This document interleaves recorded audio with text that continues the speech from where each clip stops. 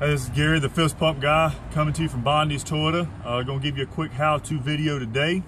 What I have today for you is how to install the bed cleats on your Tacomas and your Tundras. You have two different kinds. This is the Tacoma bed cleat, and this is the Tundra bed cleat. We'll give you a little bit closer up view to kind of show you how these work, and then I'm going to jump from the Tacoma to the Tundra to show you that one as well. Be right back with you. Okay, real quick, I'm going to show you how to use the Tacomas and the Tundras all on the same truck because they work very similar.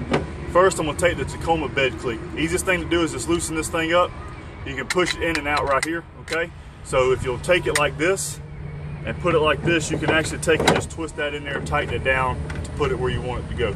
Now, in order to move it, you just push down on it. It'll slide until you get to a spot where you want to lock it, and then you can just twist it down to lock it that way. Okay, easiest way to do it. Now, the other way you can put it in is to take this little thing off the edge of the end of the rails.